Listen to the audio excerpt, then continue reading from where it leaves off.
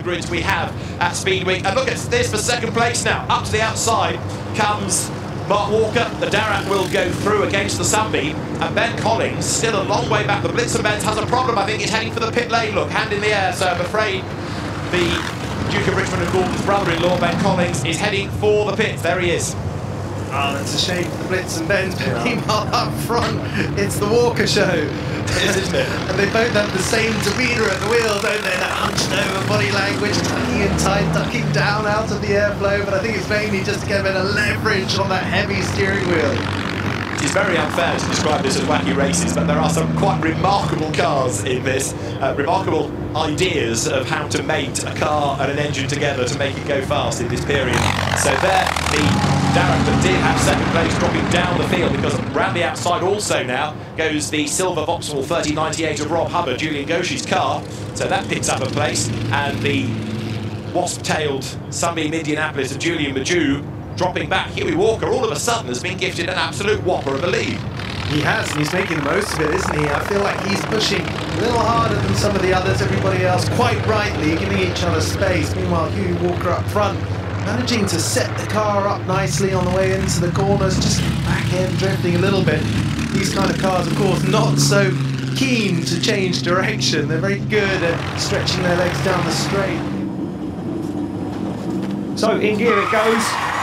And full rear-wheel drive engaged through the time sensors goes Vaughn Gittin Jr. Now this looks a little bit more controlled than what it did yesterday. They've been working on that car overnight, trying to get it dialed for drifting. As we all know, Vaughn Gittin Jr. not a stranger to a rear-wheel drive Mustang, piloting one in the Formula Drift Championship in America. This is very tidy from Gittin Jr. at the moment. Comes down, looks for the narrow gate, and that big Mustang, an absolute armful. Now you can see at the bottom of your screen, proximity sector lights, as soon as they get fulfilled, they will be illuminated. And there they go. Green means that he has fulfilled the 1 metre zone, and that will be 1 second each light off of his time. Vaughn Gittin Jr. makes his way around the barrels, nice flick through, and this is a very tidy job from Vaughn Gittin Jr. in the Mustang. You see him just pulling on the handbrake there, locks up the rear wheels, slows himself down. An incredible amount of power, 1400 horsepower from electric motors into quick change differentials bolted front and rear of that car. And the front drive shafts not engaged for this part of the weekend, as Vaughn Gittin Jr. just misses one and misses the hay bales as he flicks that car towards the fence and across the line. And Vaughn Gittin Jr. with a 108, just dropping one proximity sensor, the tidiest run he's done so far on the weekend. Well, from me, that is a very nice run. So I'm going to score him. And Ollie Bryant here in another really charismatic car. This Trans Am championship winning Ford Mustang rockets away, and that makes a brilliant noise. Oh, it's just so unique, isn't it? Stunning noise from the Trans Am car. Now, Ollie Bryant, outstanding driver, also very good here at Goodwood. Very familiar. Not all of the drivers in the shootout are familiar with this circuit. Ollie is not one of those. He knows his way around here. And that was achieved in a very neat and tidy fashion, actually, as we watch Ollie Bryant down through the chicane, also neat and tidy, gauging the width of that huge Trans Am car very, very accurately as he guided it through. And heavily involved in the planning of the track and some pre-filming here for the show. As he spins up 20-inch wheels on the back of this GTR and smokes out the pit lane. And here comes the showman right to the edge of the track as Baggsy fires down into the chicane on the handbrake for a very long time, gets that front bumper almost into the wall there of the chicane. Nicely done for Baggsy. His flames are up from the front bumper once again.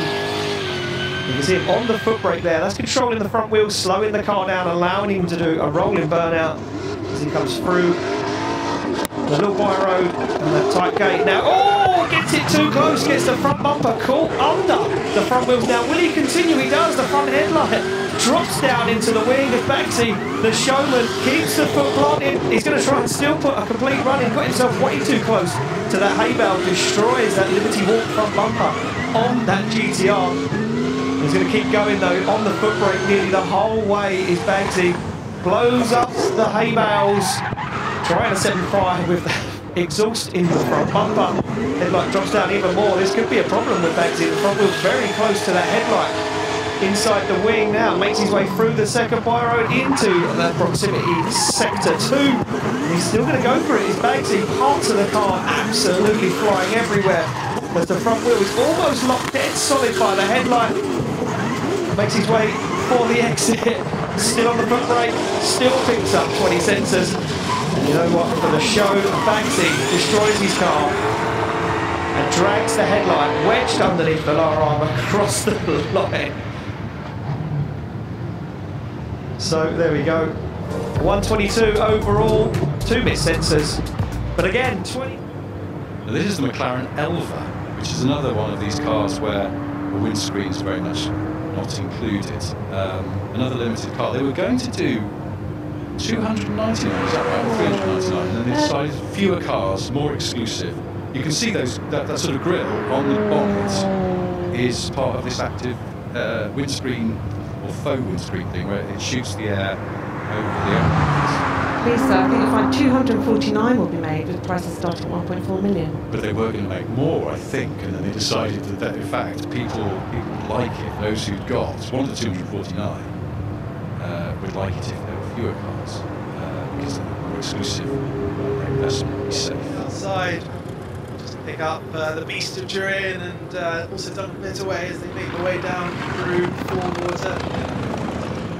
So Duncan Pittaway needing to make progress here. Back on board, you can see everything that has to go on. It's not just holding on to this enormous steering wheel. You've got this, dare we call this a very early paddle shift gearbox?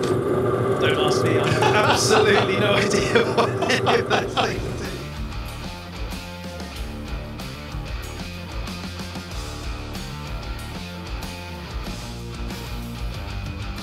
Interior car, Craig Davis's Mustang there. You can see the Boss Mustang that he shares with Jason Plato. And how will the restart occur? I think they'll just carry on behind the safety car and the filming car. Out of all of this, you're going to have the 23, this car owned by Lucas Halusa, but just looking...